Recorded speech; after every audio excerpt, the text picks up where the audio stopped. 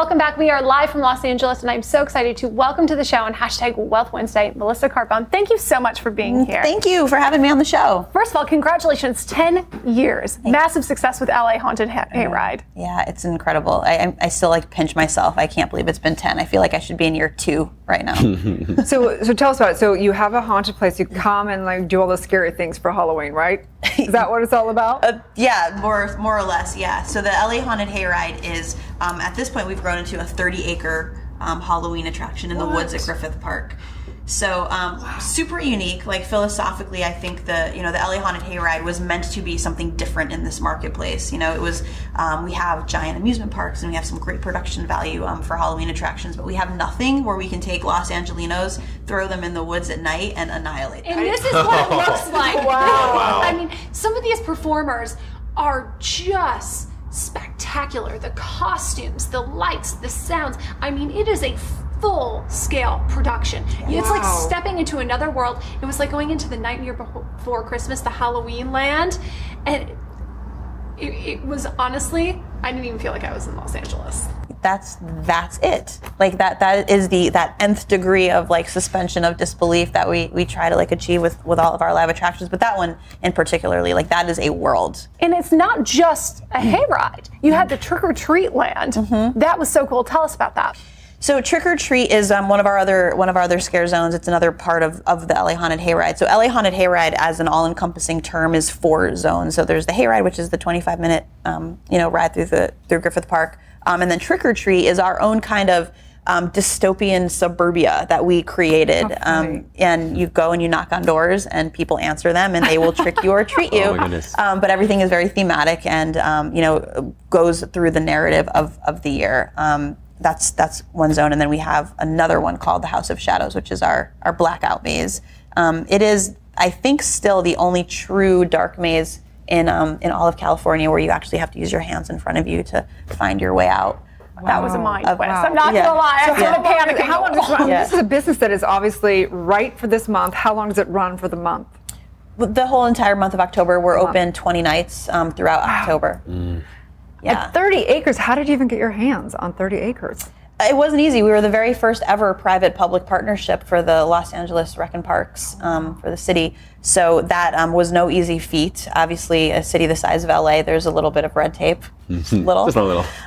So it took a long time, but we worked through it because we had the support of the city council and of my district, which is District 4, and the LA Rec and Parks. There are a few token people there, Vicky Israel and Joe Solisis from the city, who just really believed in this idea with me and wanted to help move it forward, and we did, and now it's our home. Is there anything that you learned about branding in creating the hayride, or maybe remembered or was reminded of?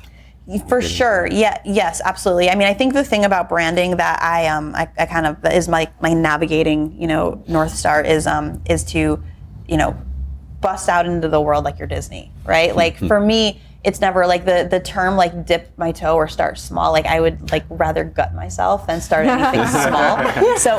So when someone is we're gonna start small, I'm like, well, you just lost me, right? Aww. So from a branding standpoint, I think the way you introduce yourself to the world is what they'll remember, right? And then I think from there, everything is either yours to win or lose. And so for me, with the LA Haunted Hayride, it was year 1. We didn't have a lot of money. It was me and my partner at the time who were, corporate American, born and bred right out of college. So going into this weird, unstructured world was interesting and scary. But I knew that if we were going to launch this, it couldn't be, an ad in the back of a local LA publication. So we secured the funding, just pounded the pavement, created some really non-strategic partnerships, and we were, all over this town. We had billboards. We were on the back of buses.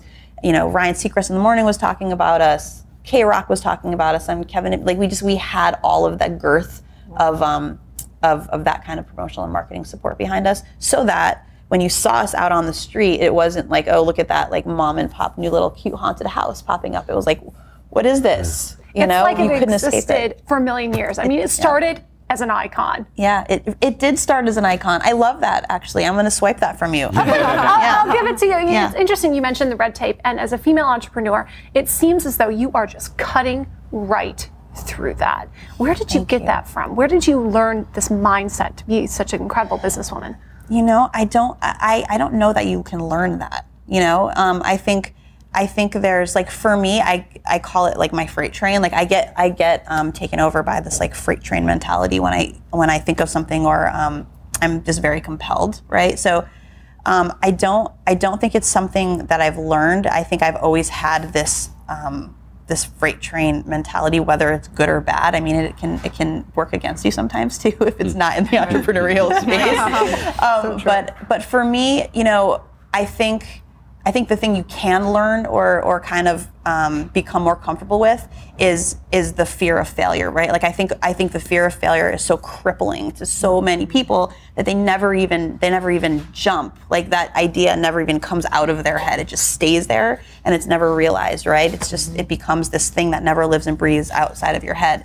And I think once you do jump, or you do activate, or you do take that first step, whether you fail or not, I think you become more comfortable with the process, right? Like I've had a ton of uppercuts to the jaw along the way. And those things were probably my best lessons and my best teachers, because now I'm not so afraid of that anymore. And when you're not afraid, you know, of the punch to the gut, then, you know, I think you take a lot more risk. Or you can just go to the haunted house and get all your fears out so that you can plunge into the business, right? Maybe I've just become unscarable at this point. So tell us where people can find the tickets and everything online. LAHauntedHayride.com. We'll have tickets and all the information you could ever want.